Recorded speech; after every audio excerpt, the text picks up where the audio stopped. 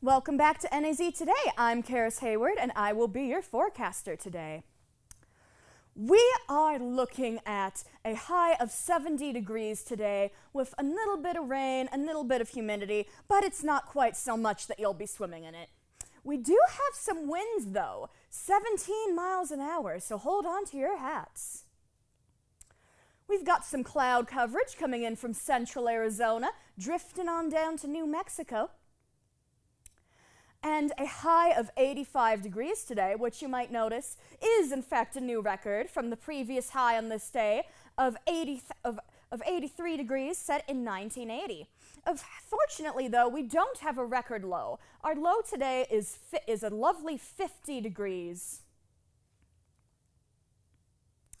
It's a beautiful clear sky tonight, so if you want to take advantage of Flagstaff's stark skies and do some stargazing, this would be a lovely opportunity. And it's been a lovely sunny day for the most part. In fact, it looks like it's been fairly warm throughout all of Arizona, with a high of 105 degrees in Phoenix, a low of 80, a high of 99 in Sedona, and a low of 70, a high of 95 in Prescott, and a low of 59. September might be coming to an end, but it looks like the sun's going to stick around for a little longer. Hopefully we won't be sweating on Halloween.